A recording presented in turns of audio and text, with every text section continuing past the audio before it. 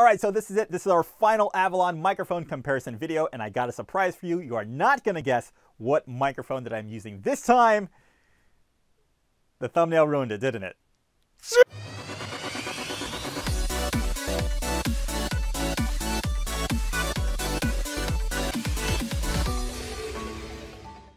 Hey guys, what's up? Welcome back to another episode of Low Nose. I am Lou. All right, so we did it.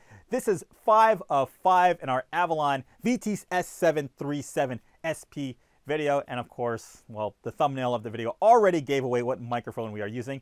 This is actually the Audio Technica AT899 Lavalier microphone. This is an XLR microphone actually connected to the Avalon Vt 737 SP. Gosh, so many letters, so many numbers. If you have any questions or if you want to see further reviews about this microphone or the Avalon, go ahead, check out the description and below. You'll see other reviews about this microphone and the preamp down in the description below. Go ahead and click on the little Amazon link and see for yourself. All right, so let's start it up. First off, I want to be a little clear about something about this microphone and this preamp. I'm gonna start off straight off the bat. This preamp was not made for this microphone. After everything, all the previous, if you've been following along, seeing the other videos, this preamp has certain favorites of type of microphones that it likes. It does horrible with dynamic microphones. The Shure SM7 SB did completely horrible. The noise was basically the noise coming from the microphone and created from the preamp was completely unusable in my opinion. And I feel it's like the same thing for this microphone. I'm hearing like a lot of hissing in the background. I just hear a lot of background. Since it is an omnidirectional microphone, of course it just kind of picks up everything because a lavalier microphone does need to be ultra sensitive, but I think it's just a little too sensitive. And I actually get a better sound from this microphone from my Zoom H6, which is really weird. This is like a $350 portable recorder, and it puts off a way cleaner sound than the Avalon, the $2,500 preamp. So it just kind of, I guess this is for experimentation purposes, but let's go ahead, let's run through the whole rigmarole and kind of see how this microphone stacks up using this. Okay, so as of right now, you hear me right now. Before I started anything, I have my preamp set to about 35. I've got my high gain off, my low pass filter is off, my compression is off, and my threshold at about between 20 and 15, and my output is set to 6.7. Now here's the weird thing. Like the Shure SM7B, the dynamic microphone, I feel like this microphone is requesting a lot of power from this preamp, which is really weird. It just boggles my mind. All right, so let's go through the paces and let's see how this thing happens. I'm going to reset everything so you kind of get a sense of how it sounds like from the beginning. I'll go back to 0, preamp 0. You can hear I'm sounding very low. So I'll turn on the high gain so it actually can help a little bit. And let's start off. I'm going to leave my threshold there because I feel that threshold just works fine. My attack value release, and I'm going to go ahead and, I'm going to go through everything and then I'll give you a sample of the high pass filter. So let's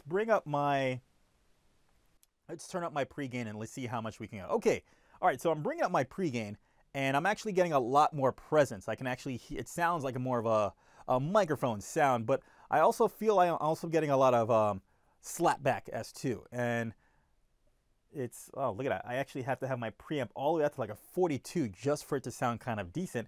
This is at 42, this is 0. Once again, the high gain is on.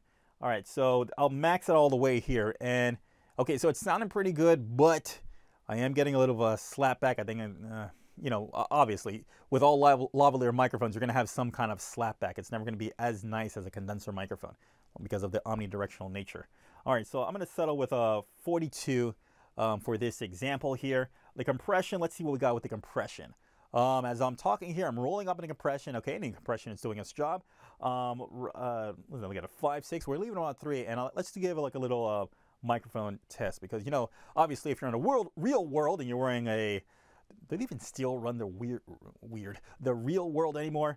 You're gonna have crazy drunken horny teenagers screaming and yelling and making mess of themselves all over the hot fat mansion.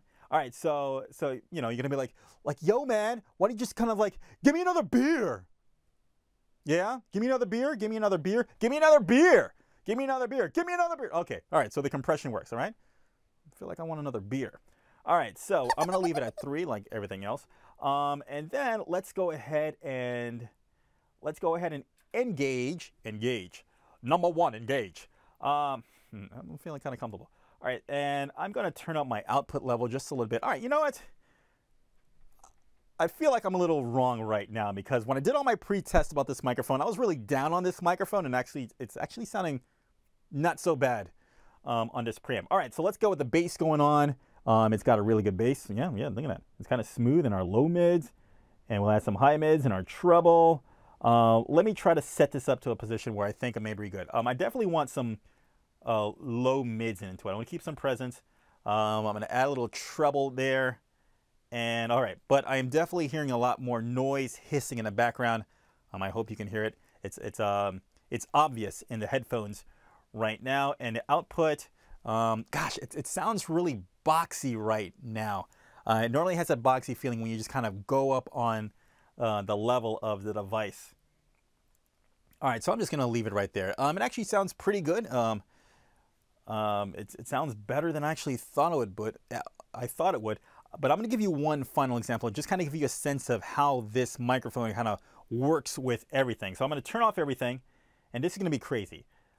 This is, you know, I got this lavalier microphone because I really wanted a high-quality lavalier microphone that kind of sounded, that replicated a microphone sound. And I heard a lot of great things about this microphone, and it sort of lives up to it only when, okay, let me go back on the preamp.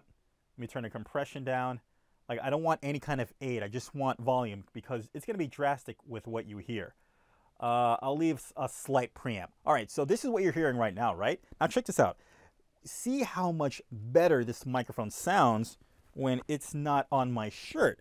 And when it's right here, tell me this does not sound freaking amazing. Why can't this lavalier mic sound like this all the time? You know, I mean, like sometimes I'm like, my God, am I using my MKH 416? Like, that's how great this thing sounds. And now here we go. So it's right in front of me, right? But no one's gonna wear a lavalier microphone right here. All right, let me turn off the equalizer.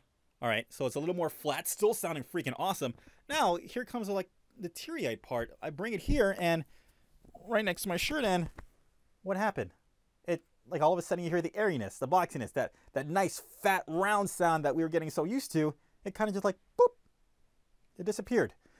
All right, well, that was it. That was our 5 of 5 Avalon microphone comparison, the Audio Technica AT899. Once again, if you have any questions or concerns, or you want to see other reviews, go ahead, hit on the links down below. Feel free to check it out. All right, guys, that is it for this video. If you liked it, go ahead, leave a like. If you loved it, feel free to subscribe. And also leave a comment down below. Let me know what you thought about the AT899 on the Avalon. And also follow me on social media, Low Nose Sort of, Twitter, Instagram, and Facebook. Until next time, guys, I will see you in the next video. Take care. Bye.